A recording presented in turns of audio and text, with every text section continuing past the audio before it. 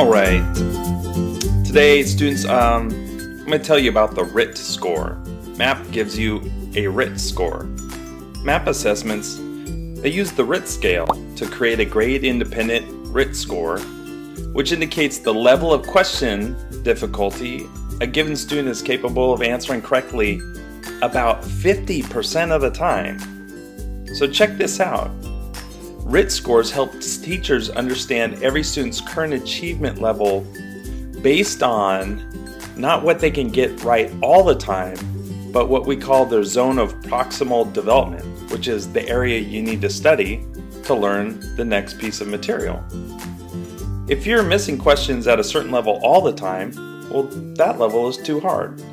If you're getting questions right at a certain level all the time, that level is too easy. Finding out which level of questions you get right half of the time and wrong half the time, well, that actually tells your teacher where you need to learn today. That's why we say the RIT score, or the RIT score, could stand for Ready for Instruction Today.